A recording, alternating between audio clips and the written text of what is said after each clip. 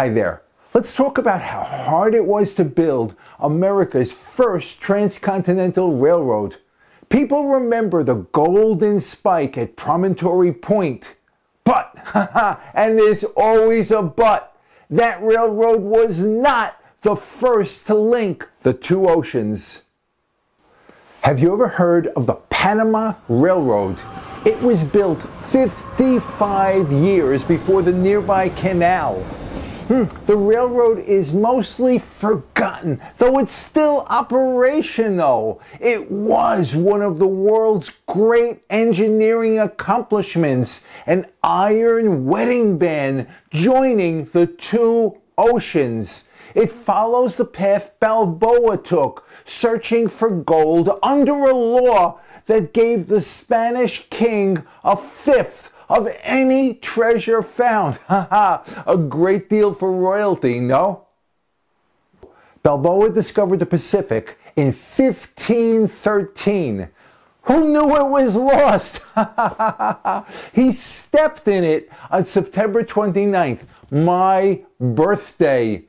Others for the next 300 years followed his Camino Real, the Royal Road. Yeah, road, right. 30 miles of paddling a native dugout canoe up a dangerous river, and then 20 miles walking across swamps filled with alligators and snakes and poisonous trees. But, and here's another but, crossing the isthmus made it faster for pioneers going to California or the Oregon Territory from US's coastal cities.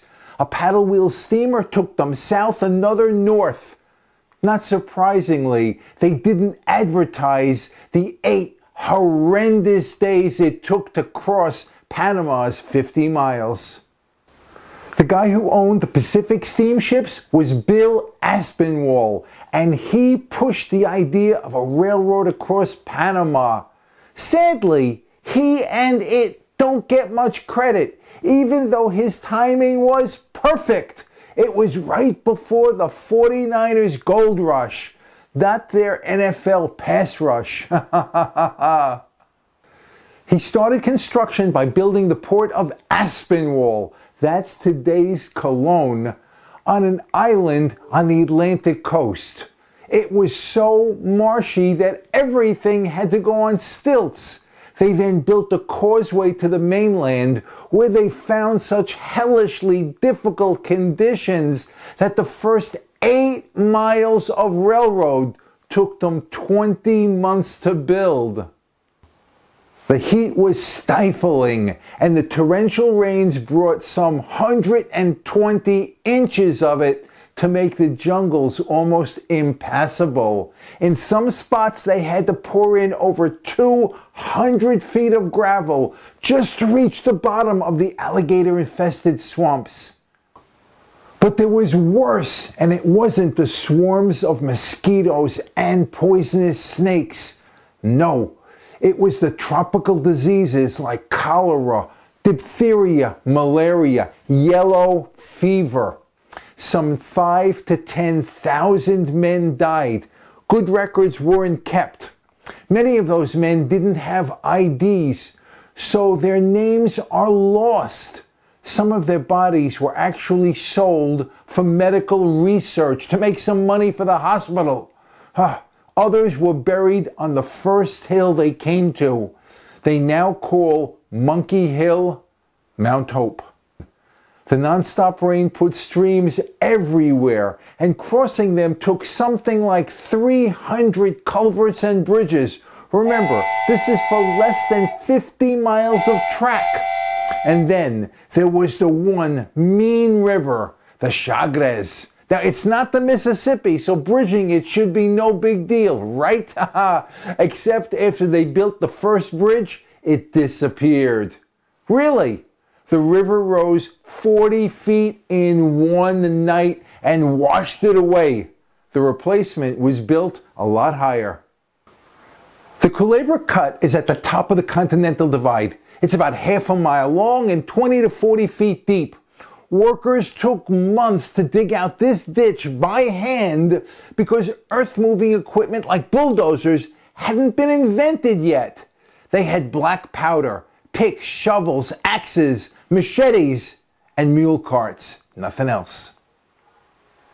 So what's the practical lesson? Is it to not walk when you can ride? No. It's that the very act of doing will uncover things that need to be done and will put you closer to finishing and achieving. The lesson is also that planning helps doing. Ready, aim, and then fire. Before they built across Panama, they did a survey to see where the railroad should go. Now, but, and this is the last but, the perfect can be the enemy of the good. Beware of analysis paralysis.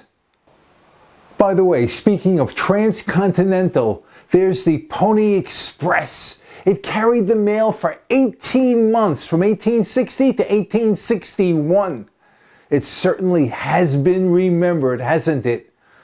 I wonder why. Tell us, please. Alas, by the way, a little story about the gold rush. The first paddle wheeler on the West Coast was the SS California. It picked up 400 prospector wannabes in Panama. When it got to San Francisco, they and the entire ship's crew all went to pan for gold.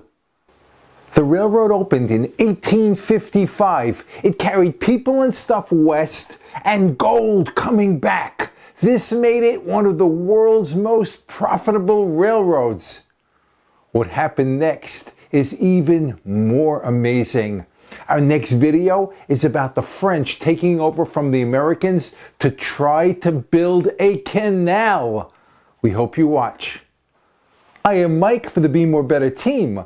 Thank you for watching. We really appreciate it. Please comment, like, subscribe if you haven't, follow us, all the rest. But always, always be more better. Body, mind, and spirit. And then be even more better when you get someone else started. This has been a pleasure. Until the next one. Bye now.